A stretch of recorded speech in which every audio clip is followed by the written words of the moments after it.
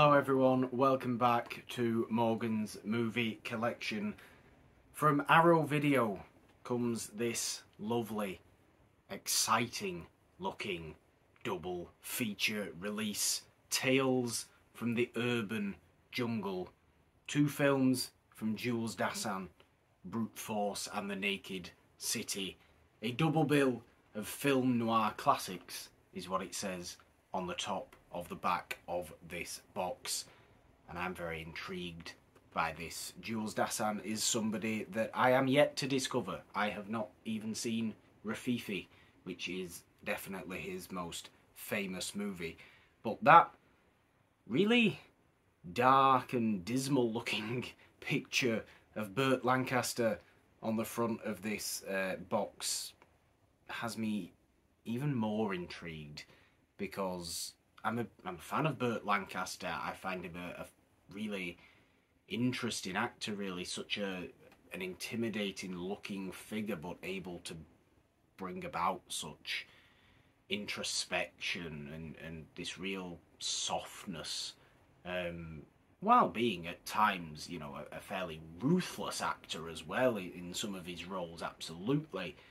But I find him a very, very interesting actor, I really do, and have only recently, I'd say in the last year or so, come to appreciate Burt Lancaster much more than I ever have done before.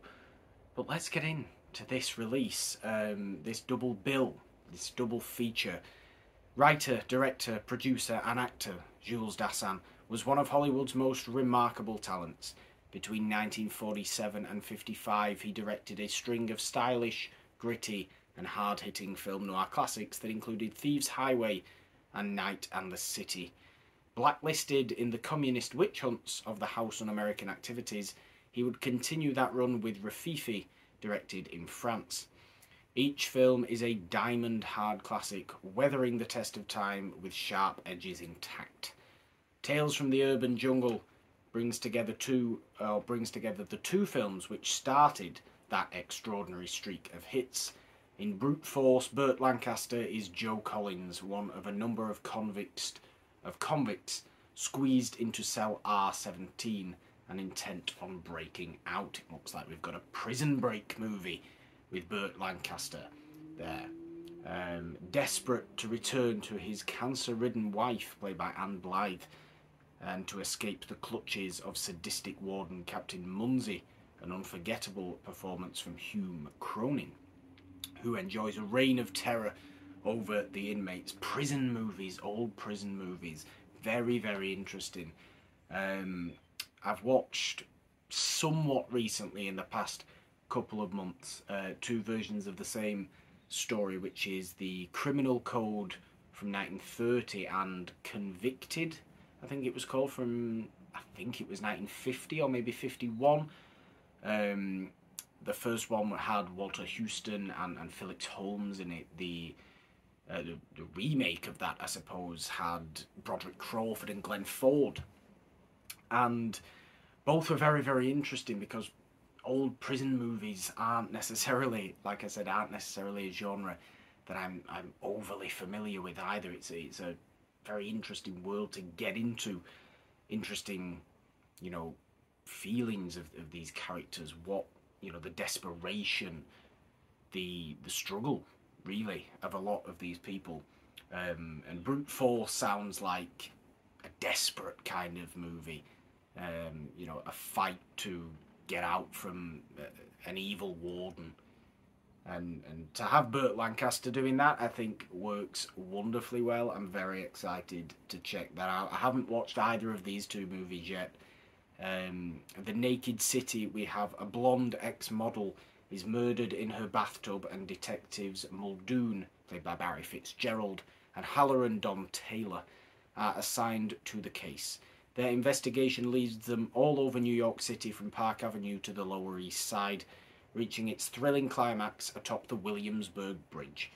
Inspired by the work of infamous tabloid photographer Ouija, The Naked City was the first major Hollywood production to be shot entirely on the streets of New York, making use of more than 100 authentic locations. I mean, what how interesting is that?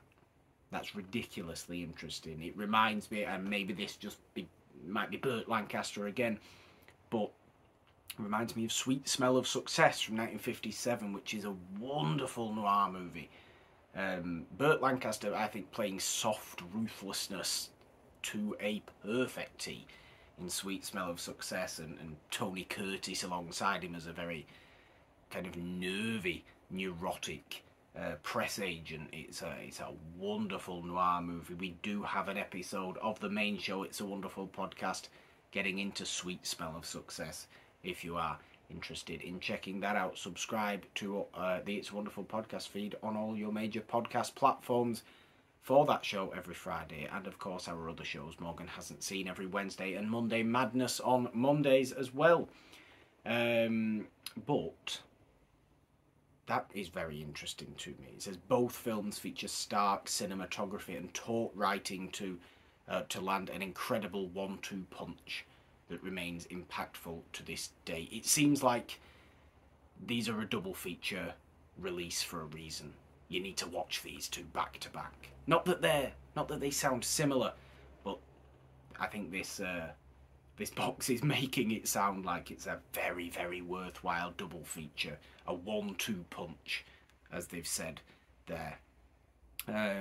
Sourced from 4K restorations, we have here high definition presentation of 4K restorations, original audios, new subtitles for the deaf and hard of hearing for both, reversible sleeves on the two movies actually inside, although I have had a look and I do think we'll just be going with what they have us originally with,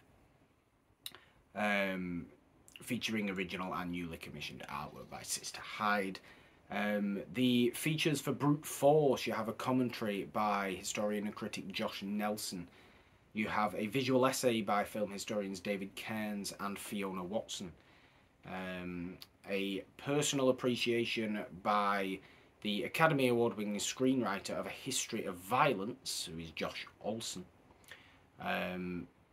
Burt Lancaster, the Film Noir Years, an in-depth look at Burt Lancaster's early career by Kate Buford, author of Burt Lancaster, An American Life, theatrical trailers and an image gallery. And for The Naked City, you have Naked City Radio, which is a commentary by David Cairns featuring actors Stephen McNichol and Francesca Diamond. The Pulse of the City, a visual essay by Eloise Ross. New York and the Naked City, a personalised history of NYC on the big screen by Amy Tobin. Jules Dassin at LACMA, a 52-minute interview with Bruce Goldstein in which Jules Dassin discusses his career. The Hollywood 10, a 1950 documentary short on the 10 filmmakers blacklisted by HUAC for their refusal to name names, which includes The Naked City's screenwriter, Albert Maltz. A gallery of production stills by photojournalist Ouija and the theatrical trailer. What a lovely, lovely bunch of features you get there. Arrow, I do think, are wonderful with their features. They really are.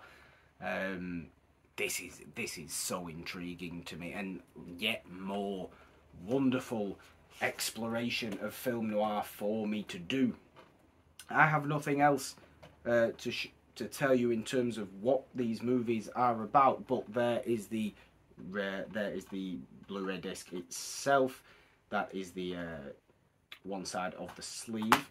Inside we have the disc and the other. So do we want that? I mean, I don't hate that. I really do quite like that. I mean, look at Burt Lancaster's ridiculous chest there. I mean, what's going on there, I don't know. But I don't hate that at all. But this really shadowy, black, almost, you know, kind of, it's almost just done on black paper. It must have been done on black paper. I really love that art style. I mean, it's very bleak, it's very morbid, but doesn't that work so well with noir movies, with the attitude that these movies seem to have, based on what we've just been told on the back. But do let me know in the comments which sleeve you do want. Do you want this one or that original poster inside, of course?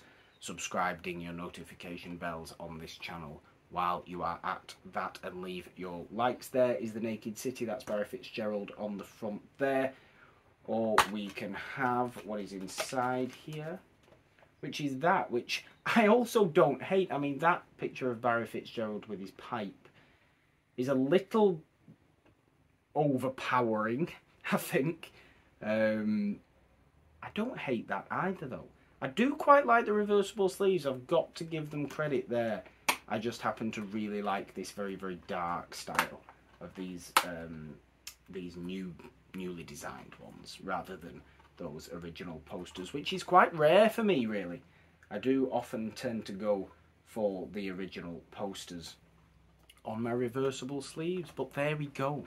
Tales from the Urban Jungle, a beautiful looking double feature released by Arrow. I can't wait to get into this. I might treat myself to this even this week, possibly. Who knows? Who's to say? I'm sure you'll find out if you follow me on the social medias, which you can find, you know, linked down below at the Purple Dawn on Instagram and TikTok, and at the Purple Dawn with a 3 instead of the E in the on Twitter, of course. Yes, there we go for another video of Morgan's movie collection.